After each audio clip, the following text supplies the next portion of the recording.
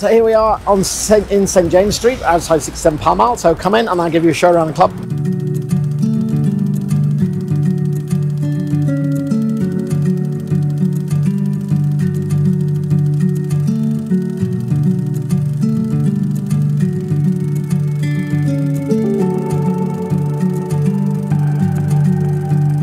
Who's a good sommelier to you?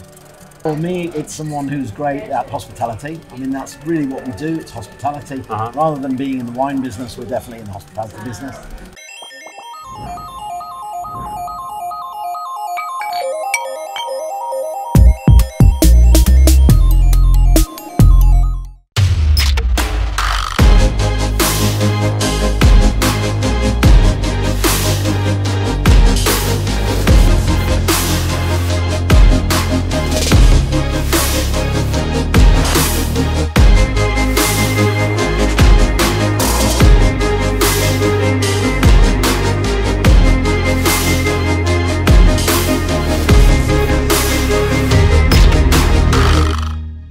Hey guys, hi, I'm Sid Patel, CEO of Beverage Trade Network. I'm here with Ron and Ronan's, the Executive Director, call it CEO of the European Court of Master Sommeliers, and we're sitting in 67 Pall Mall. He's also the head wine program, I guess head wine buyer, head of wine of the Global 67 Pall Mall. Ronan, thanks for having me here. Why don't you properly introduce yourself again and just give us a your little journey, please. Okay.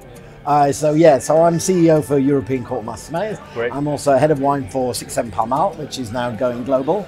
We're London, Switzerland, just opened in Singapore, soon to open in Burgundy and Bordeaux, and many other sites apart from that. So a bit about my journey. Okay. So I grew up in the north of England, up in Yorkshire. Not very many sommeliers there. We don't make any wine up there. Yeah. It's a cider thing, right? It's not even that. It's beer. It's beer country. Right. Yeah, it's sheep and beer. That's what we got there. Got it. And I got very interested in food cooking. I started to be a chef. I got more interested in the management side of things. I kind of moved into university to do a hotel catering management degree. Okay. And then kind of discovered wine, got into wine, and that was it. So What was your first job? My first job, I think it was a chef barman usually, and working in restaurants, small restaurants up in Yorkshire. The barman generally did the wine, small wine lists, and I would look after the wine. And it was just kind of like wanting to know, what this Cabernet Sauvignon was, what that meant. And then you realise Cabernet Sauvignon is great. It's grown in Bordeaux, but it's also grown in Napa Valley, and it's like, why is it grown there and there? And what is it? And why is it different from Pinot Noir? And you know what it's like with wine.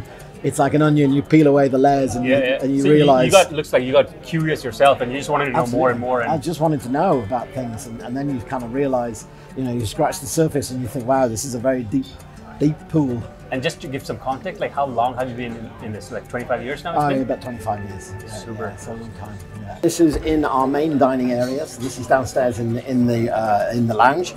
We lay this up as a restaurant. It lays up for about 60 covers. Usually quite busy for lunches and always very busy for dinners. So this is more like a formal restaurant. You book it like a formal restaurant. So you will book it, 7 o'clock, 7:30, 8 o'clock, etc. And come through. This is all of our wine equipment we have is antique. So it's usually quite sort of battered, smashed up. We don't mind if it's a bit chipped, a bit kind of well used. It's got character. We prefer to do that rather than having exactly the same kind of carafes. So great. I think we're sitting at one of the best wine programs out there in the world. I really 67 Pall Mall is the iconic place, especially for all other sommeliers who admire to work here as well. Why don't you give us a explanation or details about your exact role? Okay. Like what does your day look like? Okay. So on the wine side of things, we've got a big team here. The team is about 35 people on the wine side of things. Just this location? Just this location, yeah. So we've got 19 sommeliers. We have head sommelier's assistant, junior assistant, junior sommelier, so a big team.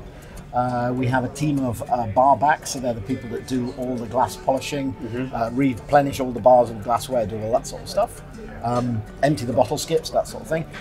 We have a full cellar team, so 6 people in the cellar. They receive all the wines, everything comes in, gets signed off, checked, goes into our inventory system, every bottle gets barcoded, goes into the cellar, and during the service time, the cellar team, when the sommeliers request a bottle on the floor, the cellar team will deliver it to the floor. Got it. So we've got 6 in the cellar, we've got 2 wine buyers, and then we got myself. So the whole system. And 2 wine buyers and all this entire team. Yep. You are the captain. Yep. Yeah. Got it. And your main who do you report to? I report directly to the CEO, so Grant Ashton.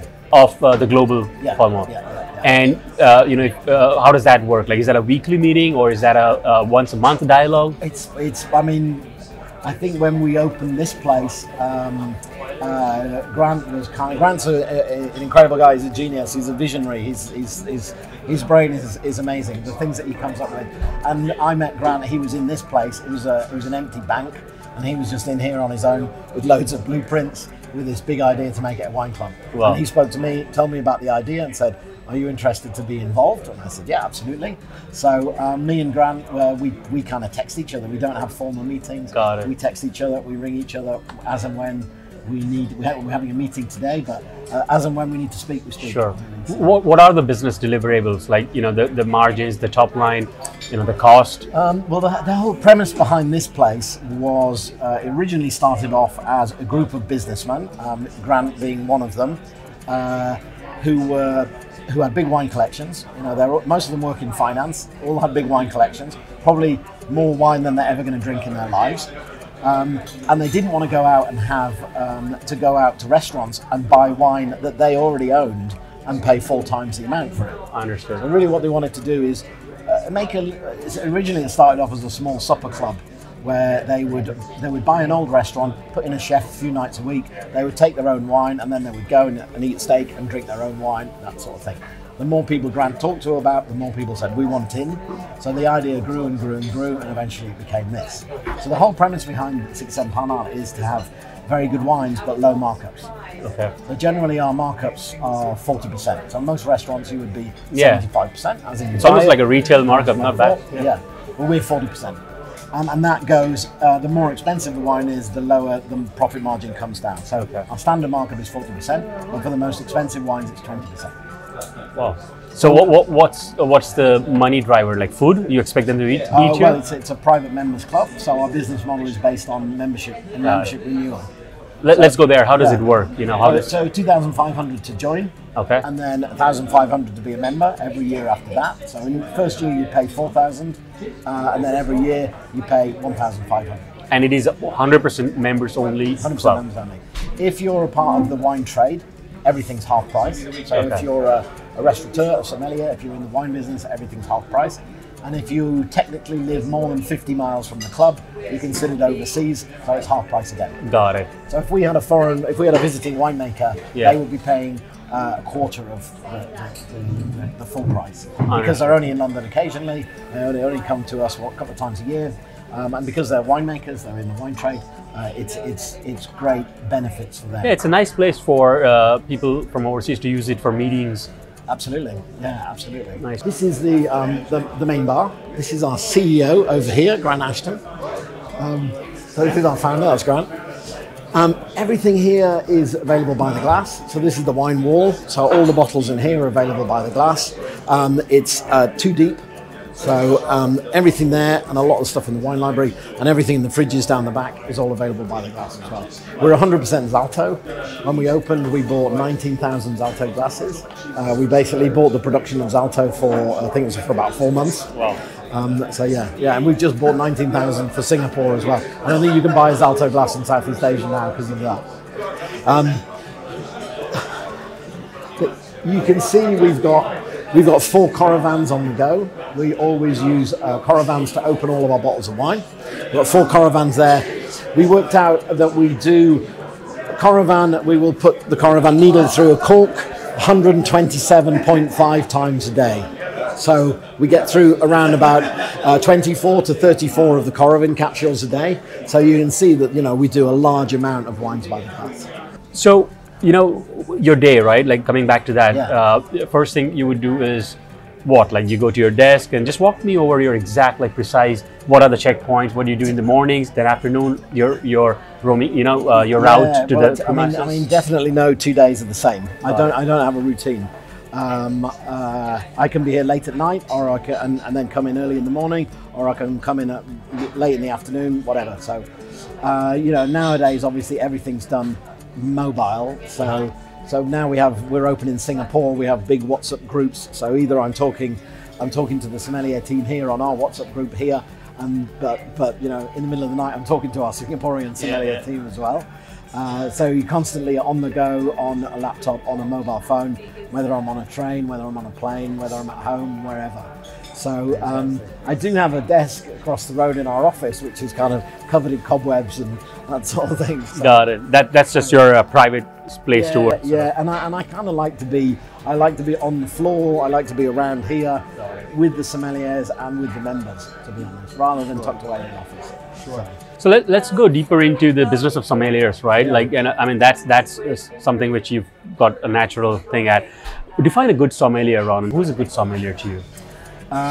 For me, it's someone who's great at hospitality. I mean, that's really what we do. It's hospitality. Rather than being in the wine business, we're definitely in the hospitality business. So great hospitality skills, being able to welcome people, being able to make people feel comfortable and make people feel well looked after. So to be friendly, to be sociable, all of those traits are very, very important. Sure. I think to be super curious, like we talked about earlier, I think to be very curious about wine and to never, I don't like when people call me an expert. I'm not an expert. To be an expert, you need to know everything about everything, and wine is too big. It changes too much to know everything. True. So you've got to have a constant hunger for knowledge and to top up that knowledge, and a constant thirst for really kind of like figuring out every nuance of the wine business. And it's never ending because it's so big. True. So for me, great hospitality skills, real, thirst for knowledge and curiosity. Got it. Good salespeople, but not doing it in a way that obviously means you're upselling. Good menu knowledge. Good. I think that good sommeliers are usually very good cooks. They cook the ingredients. They understand flavors. They understand balance. So I think that most good sommeliers, can cook pretty well. So you've got to understand all of that sort of stuff. Great menu knowledge. I think great sommeliers need to be good managers of people, because you're usually managing teams. You've got to manage people that are more junior than you. You've got to encourage them, mentor them, inspire them, do all of that sort of stuff. So I think the sommelier's role is a niche part of the catering industry that is multifaceted and involves lots of different disciplines.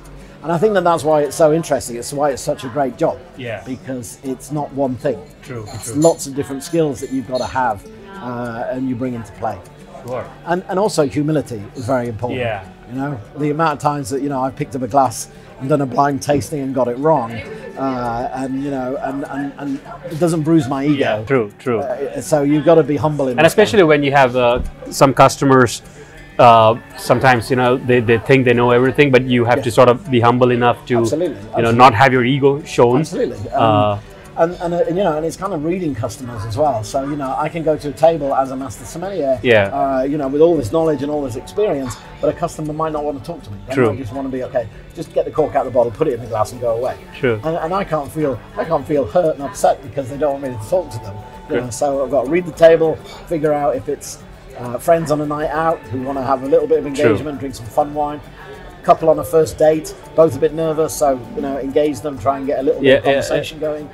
A married couple that have been together for 50 years that are not really talking, so maybe talk to them. A business meeting where they don't want any interaction at all, they want to drink great wines. A business meeting where the host really wants to impress, and you go and you tell him how wonderful his choices were and all this sort of stuff. So it's kind of reading people and giving them the best experience, and understanding that in that situation, I'm not the star there. They're the stars. True. It's true that they say enhancing the experience, right? Absolutely. So as long as you're sort of lifting it up. I think there's a good term in the catering industry, which is you never notice great service. You know, great service just happens. True. You know, an intrusive service is bad service. This is the wine library. So basically, you know, you can eat in here as well. This is a table. This is marble from Thassos. Apparently, it's the whitest marble in the world. It's from Greece. So we do this a lot for tastings. When wine merchants come, when we get wine producers come and they want to do tasting with the sommelier team, we'll do it in here. And then members can eat in here as well. And anything that we do by the glass, literally, our wine list is an iPad. So it's very easy to suddenly put something on by the glass. So a member can come in here. They can literally look around and say, oh, look, you've got Aubryon 2012. I'd love to try that. And we say, no problem. We can do it by the glass if you want a glass of it. And then it just gets taken out of here. We click a box on our iPad wine list. It costs everything out. It puts it on by the glass, and then we move the bottle into the wine wall there. And then when it's done, you move it back. No. These are just full bottles, and these are semi-full bottles. But from the menu, you just remove it again. And put it back by the bottle. Absolutely. As soon as it's sold, it disappears off the list. Yeah. So we had to open with a electronic wine list. You know, with so many wines, there's no way we could do a paper wine list. You know, we would be changing hundreds of pages a day. Had to be electronic. It works in real time off a website. So basically, when a bottle is sold, it disappears off the list. I think you said one of the some good case points. I want to go deeper into that, right? You said business meeting, a couple, you know, maybe a husband and wife and kids. Maybe I don't think so. Kids are allowed here, but something like that. But there are different types of personalities, right? Yeah. Give me like a good greet you would usually do if it's a business, meeting, and then you say, you know, how would you approach that? Hey, gentlemen, you know, or ladies, or I don't know. What are the tips there? I mean, for me, it's you know, people arrive, they get water, they get bread, whatever, they get menus, and then you bring the wine list and you put the wine list down. You definitely don't give it to the man or the lady, you give it to the table. Got it. You say, who would like to look at the wine list? Got it. You don't assume that the man's going to order it. It could be the lady that's going to order nowadays. So you offer the wine list, you put it down and you say, I'll leave the wine list with you, I'll let you look for a few minutes and then I'll come back, and if I can offer any assistance, I'm quite happy to do. Got it. You don't go and you hang there and you say, can I give you some advice with the wine list? Got it. Because a lot of people want to look at the wine list, they know about wine, they want to pick their own thing. Yeah. So you give them the wine list and you say, I'll be back. Got it. You have a look. And then come back and you say, did you have a chance to look at the wine list? Can I help in any way? And then if they want to make their own choices, great. Yep. If they want a little bit of advice, and I think you need to establish your professionalism by saying something like, if they say, what would you suggest? Yeah. And you say, okay, well, I know the lady's having the scallops to start with, and then she's following that with the lamb, and you're going to have the terrine foie gras followed by the beef Wellington. So you immediately kind of, you look at the check, you know what they're eating, so that you can successfully recommend some nice wine. Very interesting one. You make sure that you know what they're eating. As soon as you show the guests that you know something like that, then they're like, this guy's actually taking That's a good point. Let me pause there. So for example, if there is a 14-pound burger versus a 40-pound steak, absolutely, your offerings can immediately change, right? Absolutely, yeah. Someone's having Dover sole and the other one's having, you know, char grilled venison. It's both very different dishes. True. And then you know, and I think what a good sommelier, the question that they should always ask is, a good sommelier doesn't say, I'll tell you what's good, I'll tell you what I like. It should be, tell me what you like. Yeah. What kind of wines do you like? And if they're talking about, you know, I like inexpensive Rioja, yep. you know, you're in a certain price area of the list, and if they say, well, at the moment I'm getting through my 61 Petruses, then you know, okay, you're in a different area of the wine list. Got it. And I think to be very flexible with things like wines by the glass, you know, you can say, well, maybe I'd suggest you have a couple of glasses to start with. Yep. You know, with your scallops, maybe a white Burgundy, maybe with your foie gras, maybe a glass of Sauterne or German Riesling. And then look at a bottle, which will either compromise, or maybe look at a couple of glasses for main course. Okay. But it's really kind of about, establishing the fact that you're there to look after the customer. You're not there to impose your will on them. You're there, and I have no problem talking about budget with people as well. I mean, some people are like, you can never talk about price. Yeah. You know, I'm quite happy to say to whoever's ordering the wine, you know. How do you say that? Like any good ways to usually indicate it on the list.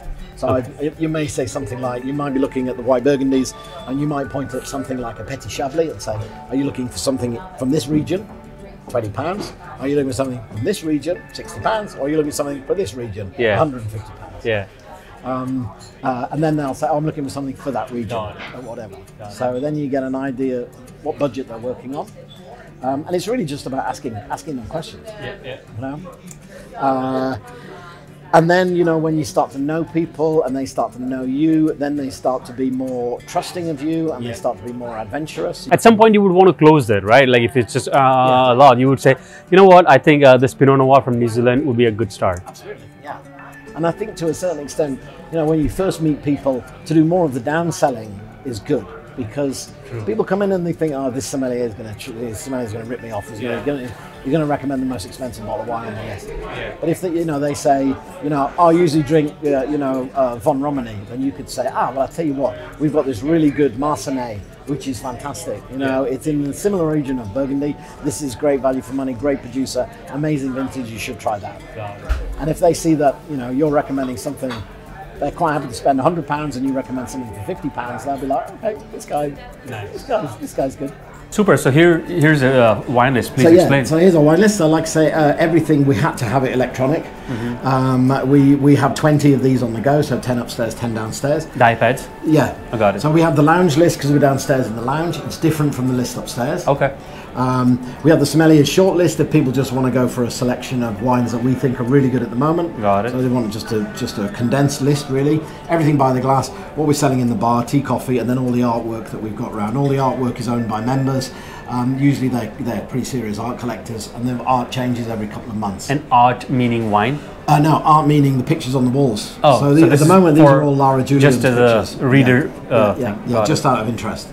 But if we're going to look at something like, if we look at the list, because the list is so big, we can filter it in any way that we want to filter it. So we can filter it by style. Nice. We can filter it by country. And then if we're in a country like France, we can filter it by region. So we can go to any region that we want. You know, let's say we're in Burgundy, and let's say we want Chablis, we can do that. We can do bottle sizes as well, so halves, magnums, bigger formats than that. If you want to search by a certain grape, you can do that. By a producer's name, you can do that. By vintage, you can do that. And then by a bottle. So if you've got a big party and you want to make sure that we've got 4 or 5 bottles in, you can do that. You can search on the list, the Sommelier's list, or specifically by the glass. So if you want a Chablis by the glass, you can put all of that in, press by the glass, and it'll show us all the Chablis that you got it.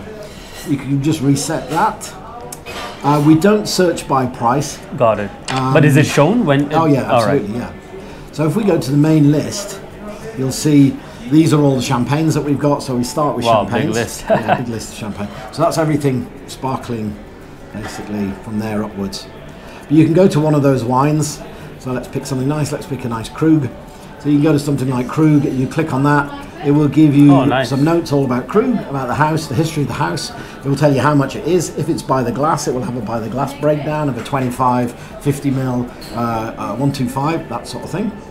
So this particular menu is itself a great training tool, right? Absolutely. Because you got all the data here. Absolutely. And this is the website, so all members have access to this. They can stay at home and look at the list. Got it. So they can think. They can plan their. You know, for our financial guys who are a bit geeky on this sort of stuff, prices, price index. You know, we've got things like Parker points for the wines, other wines that they produce.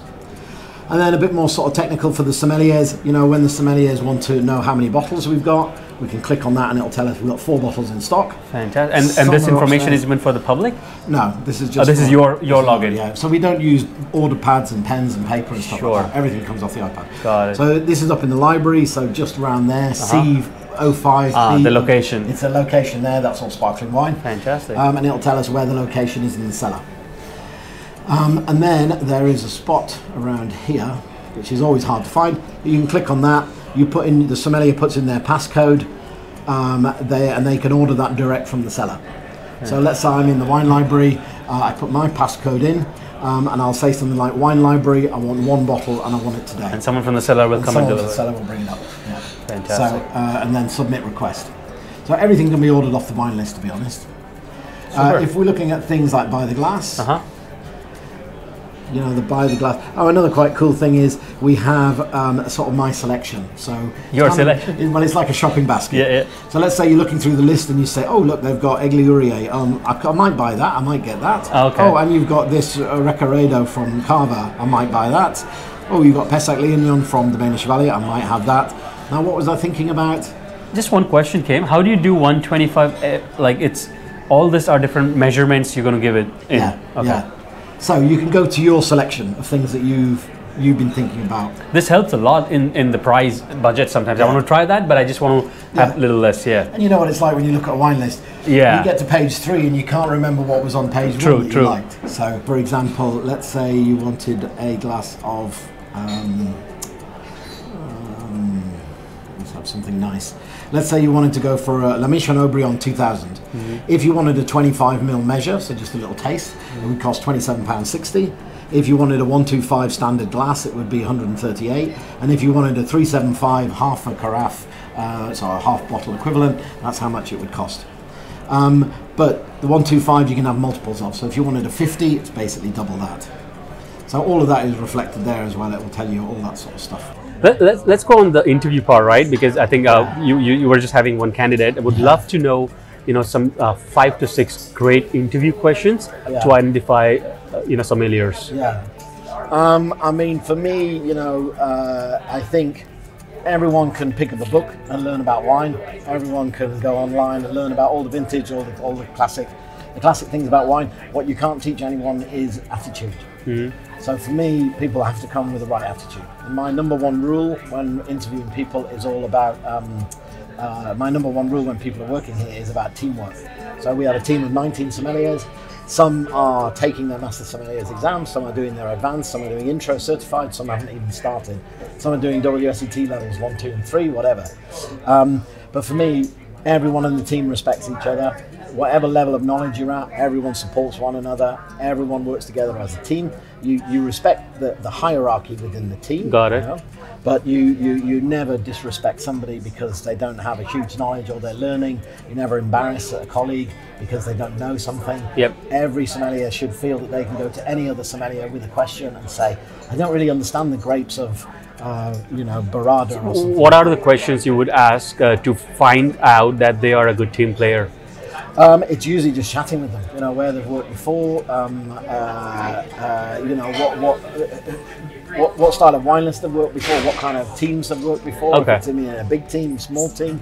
And you can get a good feeling for someone's attitude after 5 minutes of talking. Got it. So you just got to stimulate conversation with them and get them talking to you. And then after that, you can get a good idea. And let's say about 3 or 4 business problem kind of questions, so you know that they actually know how to solve a problem. What are they? You might ask them questions, things like, might be technical questions, like, for example, what temperature would you serve a non-vintage champagne compared to a 1959 Dom Perignon, for example? Interesting, yeah. So you would hope that they would say, maybe I would serve non-vintage champagne in a flute, and I would serve it quite cold, whereas a Dom Perignon, an old Dom Perignon, I would serve it like a white Burgundy, put it in a slightly bigger glass and at a warmer temperature. So some of those technical questions, you would ask them, what wines would you always decant? What's your rule of thumb for decanting? Okay. And they may say, I wouldn't decant most Burgundies, but any Bordeaux, say more than 10 years old, I would decant. So that sort of thing. What about like upselling or selling? What kind of question would you know that they are good at it? Well, I mean, again, another rule here really is that, with the members, we never know what their level of knowledge is. And some of them are massive collectors who have incredible knowledge about certain regions and certain wines. So another golden rule is, you never bullshit a customer. True. So you never make anything up. If you don't know, you say, I don't know. Yeah. If they say, which is a better vintage, this vintage or this vintage? If you don't know, you say, I think it's this one, I'm not sure, but let me check. I'll go and ask somebody. Yeah. And that's why you need to be confident enough to go to one of your colleagues and say, which is the better vintage in Barolo? Is it 14 or is it 16? Got it. And so yeah, that sort of thing is very important. So honesty, integrity, team working, all of those sort of things are very important. And the rest you can teach, the wine knowledge, all of that sort of stuff you can teach. Attitude, and that team working element, it has to come from the person. And what about the onboarding, right? Like, let's say someone started, this is their day one, they just walk in and say, hey, I'm here. What does your onboarding process look like? What do you want them to do first, your day one, day two, and so on? Usually, say over the first month, it would be, we always put them with one of the more senior sommeliers, so they always just shadow them. So they work with them. It would be a lot of things like pouring water and topping up. So getting to learn the table numbers, getting to get a feel for the room, which tables are where. Okay. Generally, we say, we wouldn't put a new sommelier in with a 6,000 bin wine list and say, okay, go and speak to this millionaire over here. That would take them a couple of months. Wow. Okay. So it's more about for them just to feel confident in their job. So that they know the tables, they start to know some of the customers, they know where everything is, they feel that if a guest asks them a question, that they're sufficiently experienced enough here to be able to solve whatever the guest asks them to do. So it's kind of a case of shadowing, getting to learn the system, getting to learn. We have all of our wine list is on an iPad, so it's pretty comprehensive. Then do you have some like question checklist that I want to reevaluate your knowledge? There is. We tend to have a month's probationary period, so when anyone comes after a month, we'll sit down and chat with them. We have various forms that will do, they will say they'll open 2 or 3 times with the senior sommelier, and then on the 4th time they'll open on their own. So it means that they come in at 10 o'clock in the morning, they set the ice buckets up, they clean down the bar, they set everything up, they make sure all the glasses are in place, all that sort of mise en place sort of thing. Mm-hmm. So they do that a couple of times with the senior sommelier and then come in and do it on their own, and all of that sort of stuff is logged. Similar for the closing procedure. And then we have 2 different dining areas. What do you mean closing procedure? So winding up the cleaning up, making sure everything's away, making sure everything's clean and tidy, put away. Then we'd have a cleaning routine, which is generally weekends. We have a lot of silver here, silver buckets, silver coasters. So all of that sort of stuff needs to be cleaned. All the decanters need to go through cleaning every couple of weeks. So I guess initially they would want to do all the ground level stuff, right? Exactly. Yeah, they need to do the basics. Absolutely. Right. And anyone here that's a senior sommelier has been through all of that. Correct. So that's why they can show you. They can say, that's not how we do the silver buckets. We do it like this. And they know because they've done it. Super curious to know some fun stories here. What was your highest sale, like a bottle which was purchased just in a very casual form? Hey, bring me that, and you were like, whoa. Oh, I mean, we've had a lot. Lots of things like Romani Contis and things like that. But I remember when we first started. Because if you think that this is a private members club, so the members come a lot. So for the chef it's a challenge because he's got to keep the menu very varied because people come several times a week, and if they've been 2 or 3 times and look at the menu and you think I've eaten all of that. True. But then again, there's some classics that need to stay, like the burgers, the steaks, that sort of stuff. Everything's very seasonal. It's not a French menu or an Italian menu. It's very eclectic, so it's world cuisine. But when we first opened, it was great because I remember we had a guy came in and he looked at the list and we had like I say, 40% markup. We had a 64 Chateau Latour and he came in for lunch on his own and he drank a bottle of 64 Chateau Latour and had a burger. And he said, "Your 64 Latour, it's only £500 or something like that." And he said, "I'm having that with my burger." Wow. And we thought that's exactly what this club is about. It's about people coming in and enjoying good wine, and then having whatever they want to eat with it, and just having a great time, and just celebrating the fact that you can drink 64 Latour. Yeah. That's cool. Nice. One of the ideas about this place is that there's so much good wine made in the world, and so much of it gets put away into the backs of Eurocarves or into the cellars, and gets left for a special occasion. And a lot of it goes into restaurant wine lists and just sits there for years and years and years and never gets sold because the markups are crazy. True. The thing about this place is that we want people to be drinking good wine all the time. It's a very nice, unique differentiating factor. Because you're giving the ambience of a nice place, and with 40%, you're sort of that's amazing. Like it's a retail markup at a proper Michelin star sort of exactly. setup. And what also guests can do, what members can do, is they can bring their own wine. So we have a £20 corkage. That's it. Pretty good. So. Members can come in with some extraordinary bottles, 29 Romani Contis, 1900 Chateau Margaux, things like that. So you never know, someone might turn up for, with a carrier bag and it'll have something extraordinary. In the recent, last 12 months, right, pandemic was there and all that stuff happened. So do you remember, I mean, I'm sure you do, but give me 2 real business problems you were faced with and how you solved it. What approach you did, some wins that you have on your shoulder, which you were proud of in your career. Well, I mean, a lot of our business model works on membership and membership renewal. So when COVID hit, we're kind of like, if we're going to be shut for a year, and then after that year we go to all the members and say it's time to renew, they'd be like, well, you've been closed for a year. So we tried to take the wine experience that we do here online. So we tried to take what we do here into people's living rooms. So since we use so much argon and we're so used to Coravan, again, it's a Grant Ashton idea. We started bottling in small, and it's very standard now, everyone's doing it. We were the first to do it. So we were buying little perfume bottles from Italy, 100ml perfume bottles from Italy, and we were doing 75ml fills, topping it up with argon, packing them into a case of 6, and we were sending that out to people, and we would accompany that by an online Zoom meeting. Wow. That you could either watch live or you could watch afterwards. So you could order your pack of wine, and then you could sit in your living room, you could put the Zoom meeting up on the big plasma screen, you could get out your bunch of Zaltos, and you could pour all the wines in there, and we'd have whoever, Frederic Angereux from Chateau Latour doing a Latour tasting. Nice. So during that period of lockdown, we did over 1,000 Zoom meetings. Wow. With winemakers from all over the world. Wow. You know, we did all the top guys in Napa. We did, you know, people like Francis Ford Coppola did Inglenook for us, Bill Harlan did Harlan wines, all the First Gross did stuff. Olivia Krug did things for us. You know, Egon Muller did things with us. So it was, we were doing 5 a day, 5 days a week. How do you grow your wine membership sales? You know, is that a sales and marketing activity, which is like a, you know, which you guys do, or is it? We have very good social media. Our social media people, our marketing people are very good at that. You know, but really, it's really word of mouth. Okay. So it's more of an inbound thing. You don't have really an outgoing sales philosophy or a process where we really need 2 members a week or something like that. No, we really don't need it. You know, at the moment, membership here is about 3,500. Mm-hmm. We know some clubs in London that are 15,000 members, but it's impossible for anyone to get a table. True. We don't want it to be like that because, you know, part of the membership is you feel that you can come to your club, and when you come to your club, there'll be a table for you. So we don't want it to be overbooked and to have, you know, great waiting lists and things like that. So we kind of cap it around 3,500. Some people realise that maybe they don't use the club very often, so they drop out. But we generally have probably about a 10% dropout rate for membership renewal.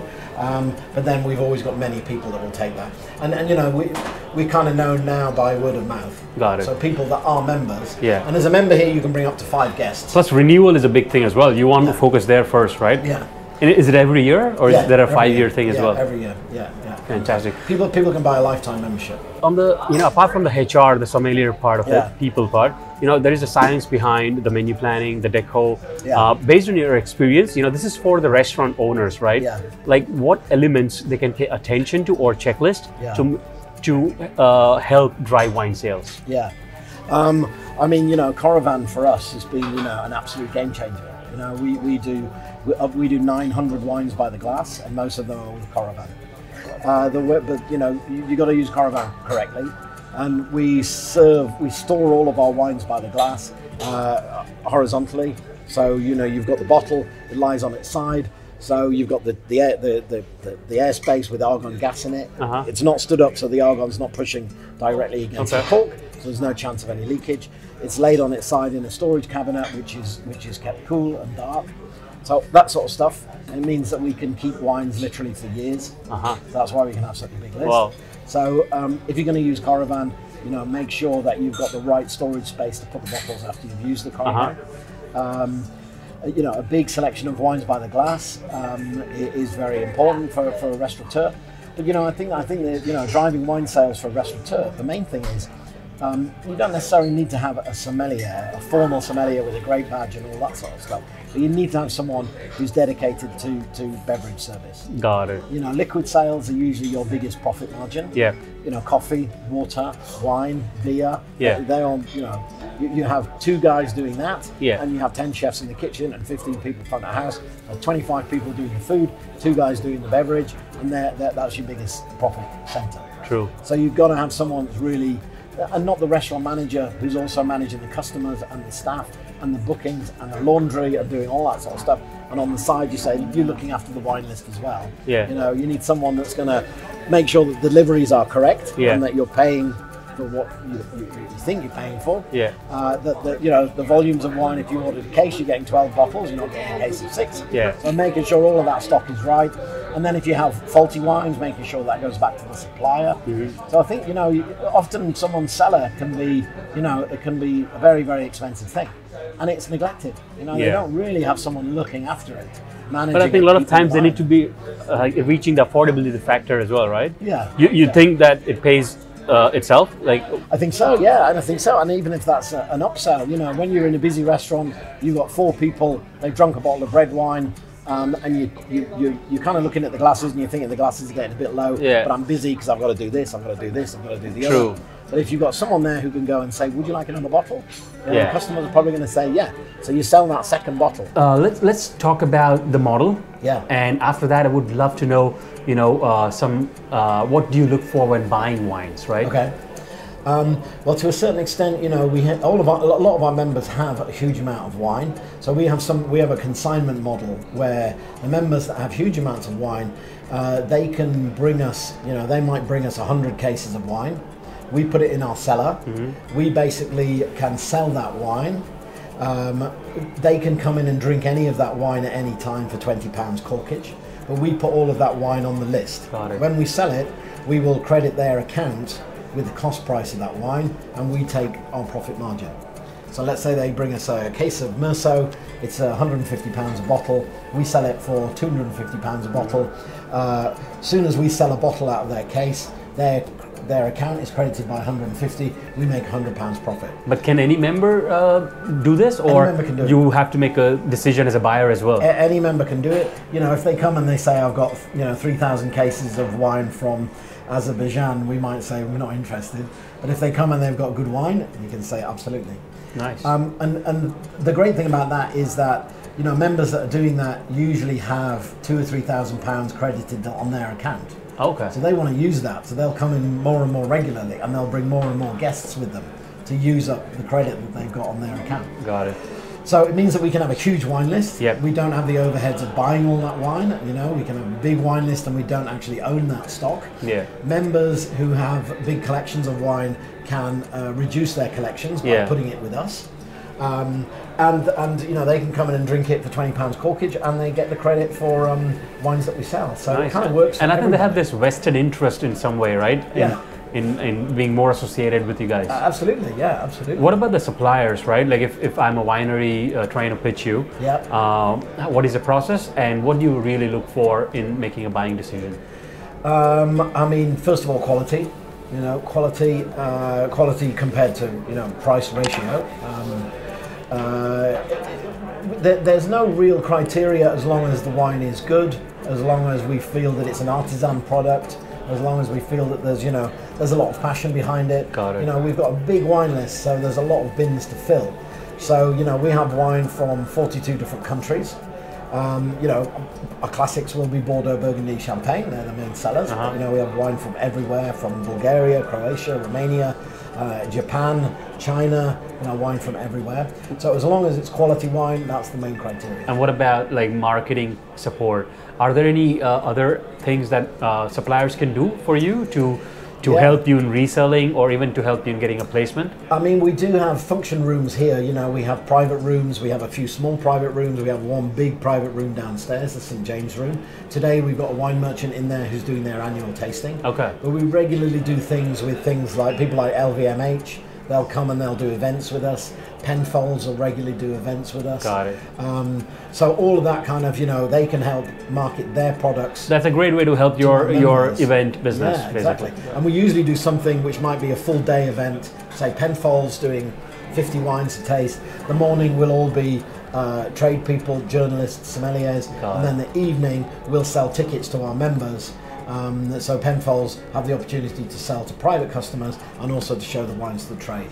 Roger that. And it's fascinating, I'm sure you would know this, but have you ever compared dessert sales with the booze sales? Because it's like you're on the second glass, third glass, you would have ordered a cheesecake now, let's go do the all in and then coffee again, Well, that for me, that's probably a bit more where the waiting staff come in and they sell that. And we always do, with our staff, with our waiting staff here, we do lots of wines by the glass, dessert wines by the glass training. Got it. So for example, at the moment we've got a dessert called Snickers, which is kind of like a chocolate dessert with salted caramel in it. So it's kind of like a Snickers bar. Yeah. And we've got a great Madeira that goes with that.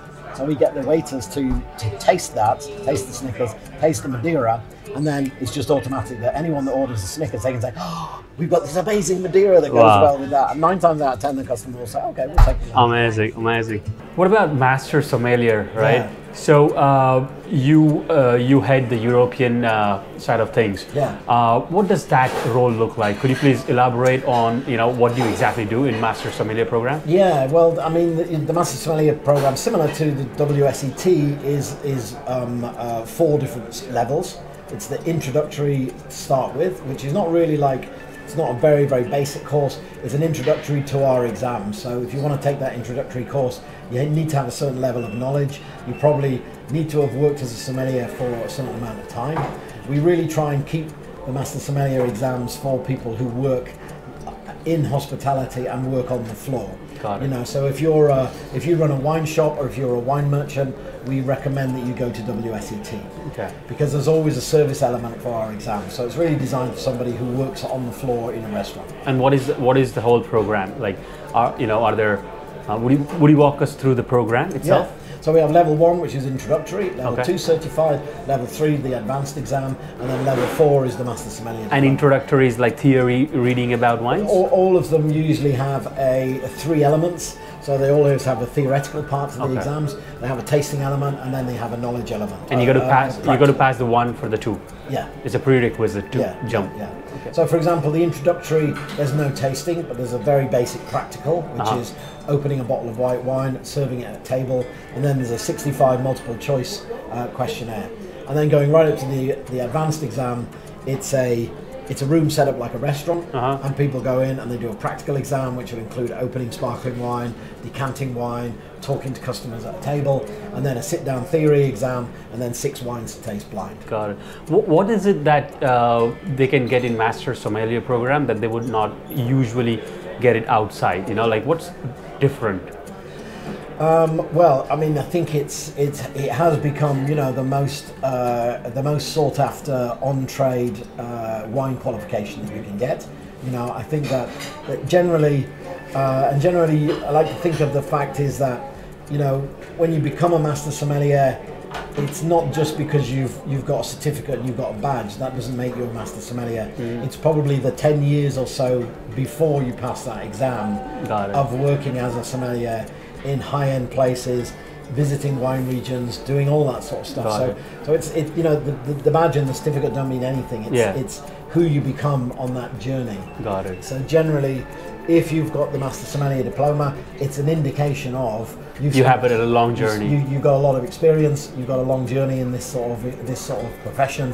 You've got a big theoretical knowledge. You've probably tasted some great wines. You know a lot of people in the wine trade. You've travelled. You're experienced. So it's probably a guarantor to an employer that that badge means years of experience. Fair enough. What's the application process? How can people apply? What are the prerequisites? Really, I mean, for to start on the program, you need to have worked in a restaurant. You need to have worked in wine service. You need to have some kind of knowledge already. Okay. And really, it's kind of being in the trade. We do get occasionally things like doctors that will come along and they'll say, "Oh, I want to learn about wine. I'm going to do your courses," and we say, "It's not really for you." But do they have to have like some WSET or? No. It's nothing. Got it. It's kind of trade experience. Is there an entrance exam? No. So anyone can do it. Got it. But we do. The thing about the exams is the only people that teach and run on the exams are Master Sommeliers. Got it. And there's not that many of us. So it means that the places on those courses are limited. Okay. So we're quite happy to take people.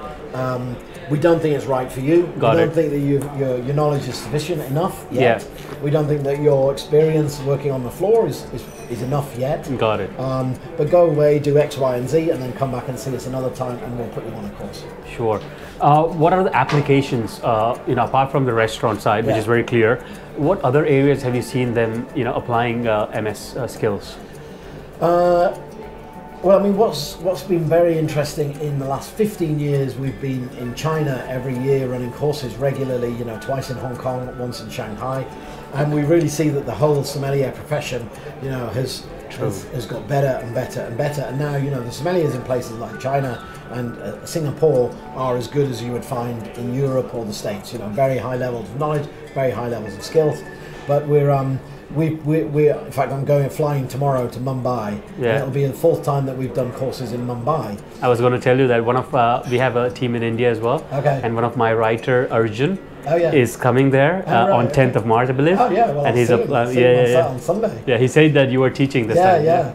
But that's a really great thing because the sommelier profession, you can see, is starting to snowball in India. Yeah. You can start to see that employers are starting to think, you know, what is this sommelier job? What does it do? Yeah. And they're realizing, it actually makes us profit. Yeah. This is good. This affects our bottom line. True. We're interested in this sommelier. True. We're interested in supporting, you know, the young girls and guys that work for us. We're interested in getting them on this thing. We're interested in paying for their education. And do you see more demand coming up from Asia these days? Absolutely. Yeah, absolutely. You know, and we're doing in South Africa as well, so that's another snowball effect. Got it. Yeah, it'll be our 4th year in India, and we really see that, you know, young people out there are really starting to think, this sommelier thing, I can make a career out of this. True. This is something good. And the restaurants and the hotels are getting behind it. The wine merchants are getting behind it. Yeah. The glass makers out there are getting behind it, and everyone's saying, we like this sommelier idea. This is great. This is good for the industry. This is giving people a career. And the young kids are super enthusiastic about it. So that for me is one of the greatest parts of the job. Nice. Running the MS is to mentoring people. See the enthusiasm and the passion coming out from these young guys. So, nice. Just a closing remark for sommeliers, you know, young sommeliers trying to grow their career. So you can look in the camera and just give some good tips on how to grow the career. For young sommeliers who wanna get on in this profession, I think you've got to accept the fact that you're going to work long hours on the floor, accept the fact that you're going to have a limited social life because you're going to have to go away and study and taste and travel and do all of that sort of stuff. You're going to have to pay attention to what you're eating and what you're drinking and whether that works or not. So be prepared for long hours, hard work, lots of dedication. But the most important thing, you know, stay humble, stay respectful of who you're doing this for, and you're doing it for your guests. You're there to make sure that they have a great time in your restaurant, and as long as you can keep that mentality and you can stay humble and you can stay professional, you'll go a long way as a sommelier.